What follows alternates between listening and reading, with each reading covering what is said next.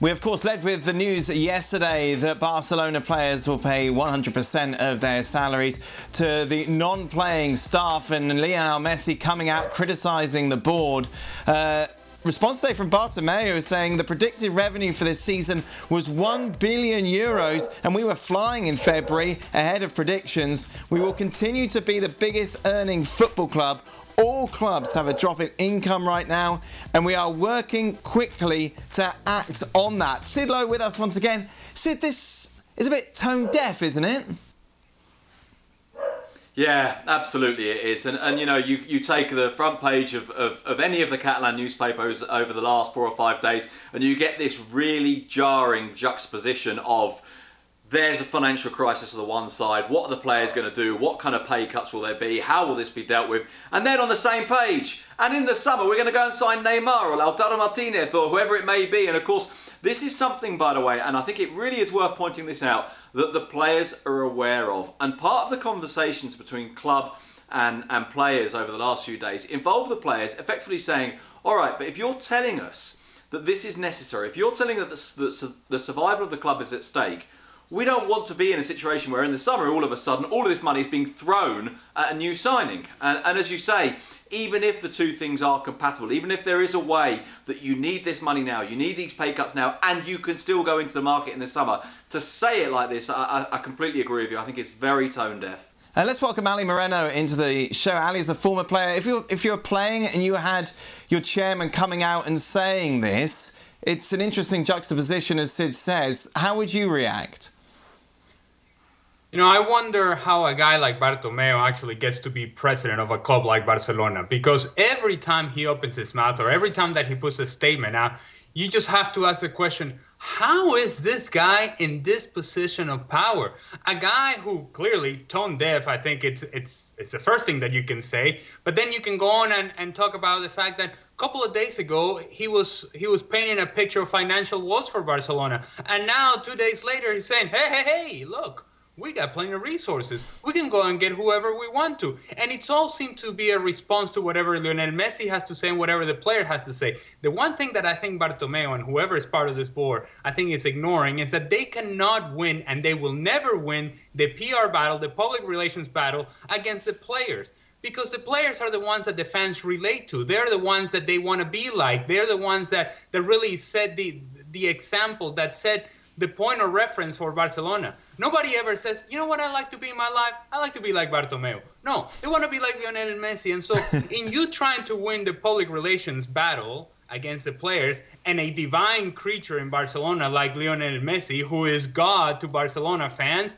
then you not only are you going to lose, but you lose sight of the fact of who you are and what you really mean to this club, and you forget and lose sight of something that is very basic. Do your job.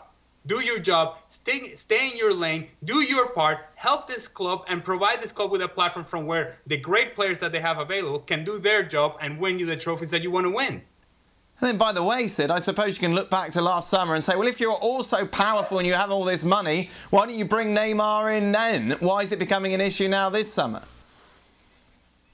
Well, absolutely. And look, there is a reason why Barcelona were the first Spanish club to turn to these kind of measures. So far, I think it's 4 clubs that have said they're going to. But there's a reason they were first, and that's because their financial situation was the most precarious. Now, of course, we have to be fair to them, and we have to say that nobody foresaw this crisis. Nobody foresaw a situation in which the club would literally stop for 2 weeks, in which the museum's shut, the shops are shut. You can't buy a Barcelona kit online, at least not from the club. There's no games, there's no ticket revenue, there's no stadium generation of money during matches. All of that stuff is true. But it's still, we've only been in lockdown for a little over 2 weeks. It happened so fast because they were so much on the edge. And you're quite right. There was a reason why they didn't go to Neymar in the summer, or there were a number of reasons. And one of them was because fundamentally they couldn't really afford this. Now, you go back to 2015. Since then, Barcelona have spent €1 billion on signings. And I genuinely think that while this is perhaps debatable, you can go through the list of players, and I think it's something like 22, 23 players.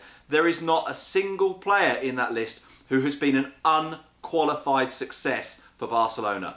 It's just extraordinary the amount of money they've wasted. Their 2 most expensive players of all time, One of them is on loan at Bayern Munich. The other, yeah, it's not their fault that he keeps getting injured, but he does keep getting injured, and he's done virtually nothing in the time that he's been at Barcelona, largely through no fault of his own. Barcelona, when they signed Neymar, one of the directors came out and said, well, of course we're not just going to spend all this money, 222 million euros.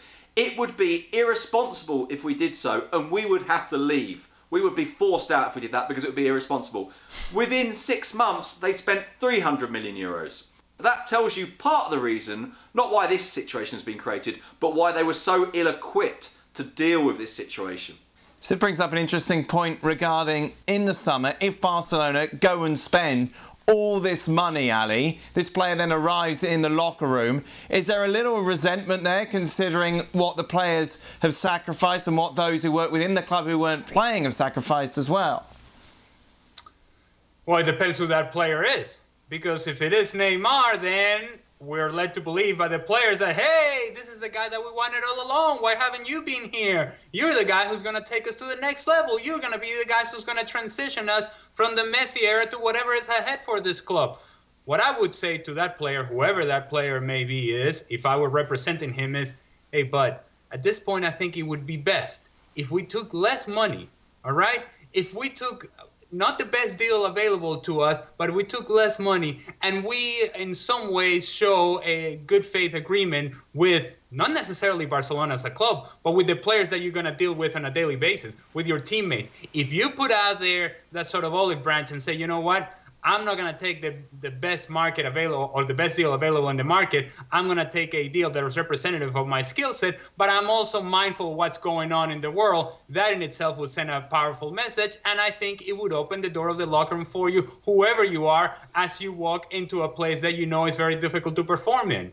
Ali Moreno, thank you very much. Thanks to Sid Lowe as well. Extraordinary scenes really in Catalonia over the last 48 hours. The transfer talk, of course, continues. Go over to the website, click on Transfer Talk for all the latest news.